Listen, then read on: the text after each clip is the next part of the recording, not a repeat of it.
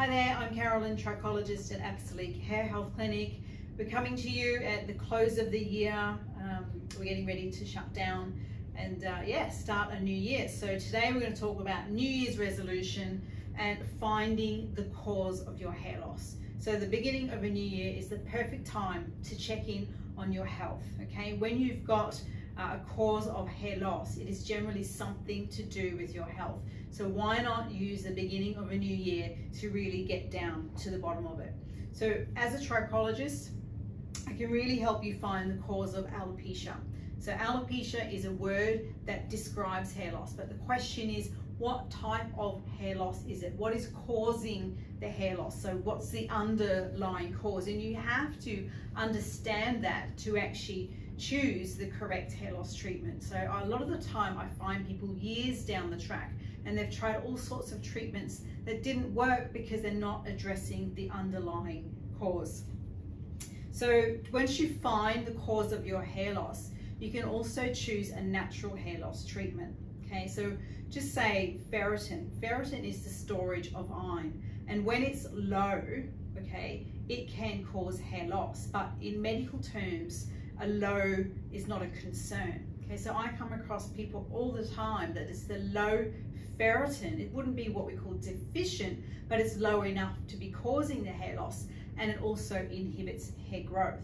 So a natural hair loss treatment in that scenario would be looking at your blood tests, your iron studies, and choosing the correct supplementation.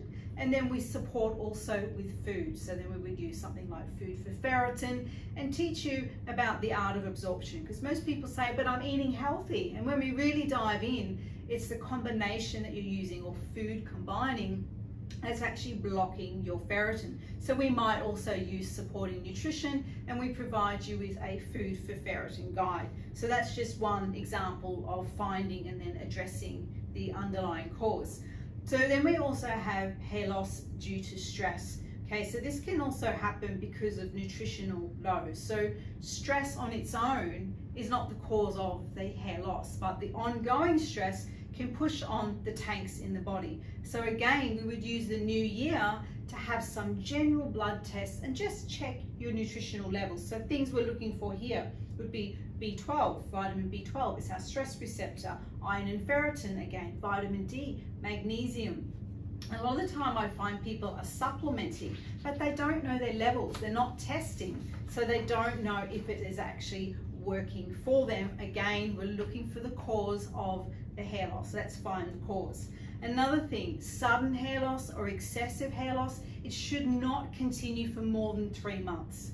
Okay, so if it has continued for longer than 3 months, you've got to find the cause. It's your body trying to tell you something's wrong. Okay, by the time the hair loss has happened, you've missed all the signs from your body. So again, it's where I come in as a trichologist, a hair specialist, a scalp specialist, and we might do a combination nutritional therapy based on the diagnosis of your blood test, your history, and we might use some natural topical treatments. And we are very clear to be natural because we're not going to use anything harmful with alopecia, because it's also got some autoimmune tendencies there as well. Okay, so for the new year, happy holidays. Think about it. Start the new year really finding the cause of your hair loss. So I'm here in Brisbane, but I can help you anywhere you are in the world with online services. So have a think about it, watch our other videos, enjoy, and then reach out to me. Okay, it's info@absolique.com.au.